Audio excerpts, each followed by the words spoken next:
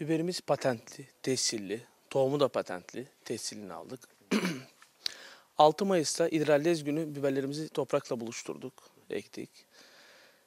4-5 kere kazım aşaması var. Bu sene çok sıcaklar oldu. 45 derece sıcaklar oldu. Yani bir 20 gün falan biberimizi geç topladık. Çok strese girdi. Zaten yerli tohum, ata tohumu olduğu için çok nazik biber. Çok çabuk strese giriyor, hastalanıyor. 2 gün önce topladığımız biberleri gölgelik yerlere astık. İplerden tek tek diziyoruz onları. İğmeci usulü. Tek tek buraya gölge olan yerlere asıyoruz. Güneş olmayacak. Güneş olan yerde kurumaz. Deniz olan yerde kurumaz. Nem olan yerde kurumaz. İnce kabuk biberimiz çok hızlı kuruyor. 1 ton yaş biberden 70 kilo kuru biber elde ediyoruz. Şimdi bu birinci kırımda biberlerimizi yeşil topluyoruz. Kuru biber almak için. Şimdi ikinci kırımda sırf kırmızı toplayacağız.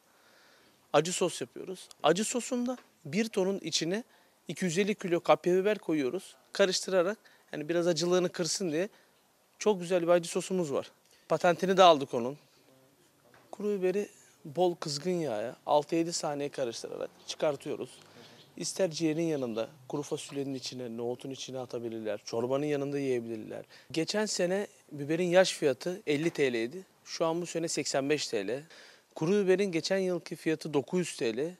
Yani bu yılki fiyatı da 1300 TL diye düşünüyoruz. Teşekkür ederim.